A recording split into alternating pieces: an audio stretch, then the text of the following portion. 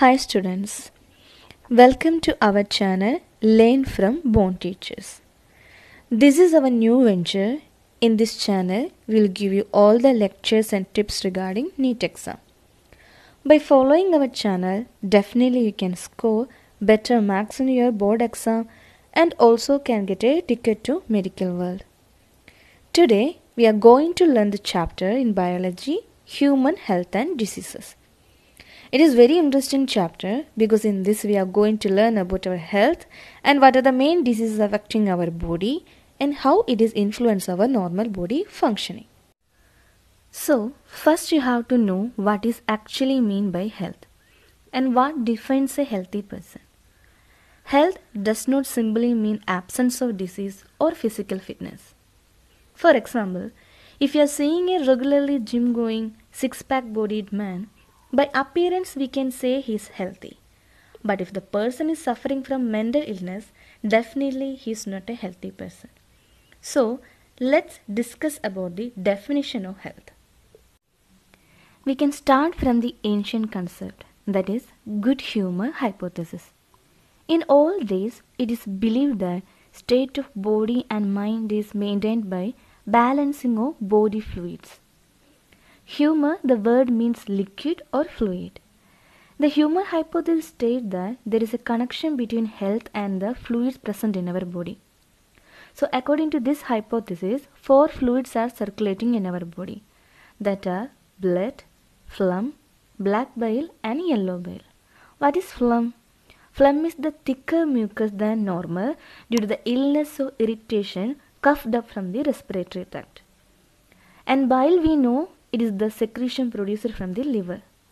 So it is believed those person having more black bile, the person might have high body temperature and frequently faces fever.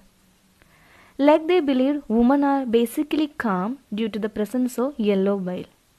And black bile is removed by their regular menstruation.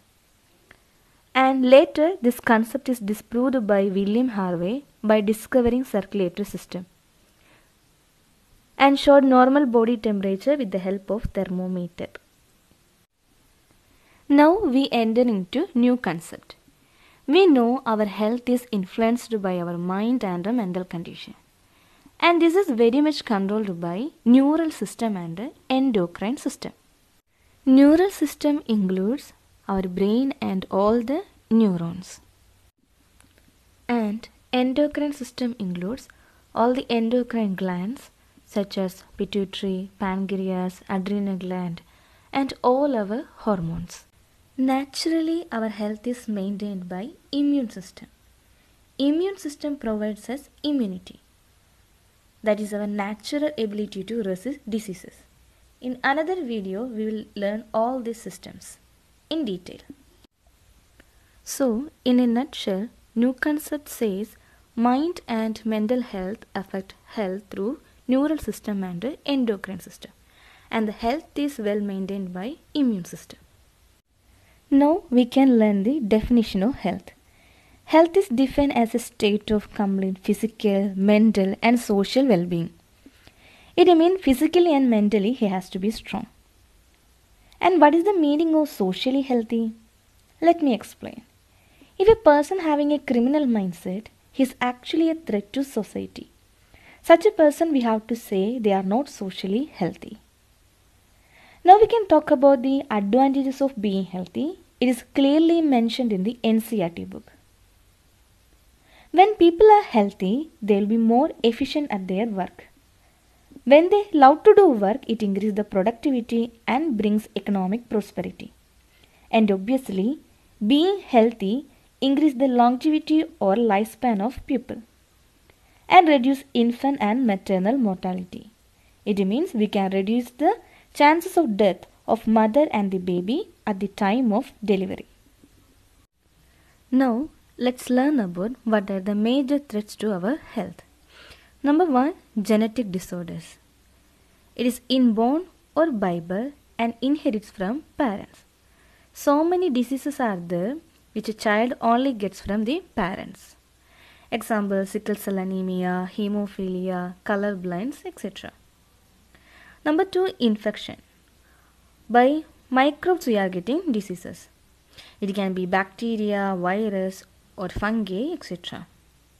AIDS, common cold, typhoid are examples.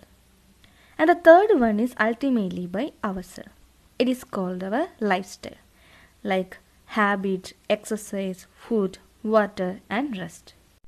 Regular alcohol consumption can lead to liver cirrhosis, and in severe case it can cause death. For a chain smoker, it is easy to get lung cancer and emphysema. Emphysema causes difficulty in breathing. Same way, try to avoid the consumption of junk food. It have more sugar and cholesterol which can damage our body. Now let's talk about how to stay healthy. The main thing is that we have to maintain our personal hygiene.